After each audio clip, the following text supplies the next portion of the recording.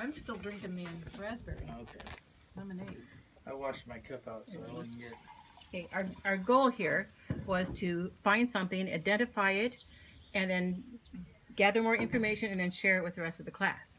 So I looked up stinging nettle. Some of the information was provided, but then we wanted to know where you find it, what time of year, the uses for it, the medicinal uses for it, that kind of stuff. So the slippery elm I had to do a little bit more research on where it was located. It's almost everywhere. Not a lot of flavor what the inner there, bark is used for.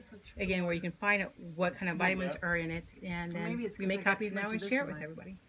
So Barbara just brought out her copy machine, and you made color copies of the leaves. I've got some regular We foraged earlier today. Did you look up online or in the books, the reference books that Both. Not especially something Google's to write great. home. Yeah. Yeah. Great. That'll make a great little reference. And then you guys are going to make copies of all of them for everybody to take home. Yes. That was here. Yes. That's great. Thank you. You're welcome. All right.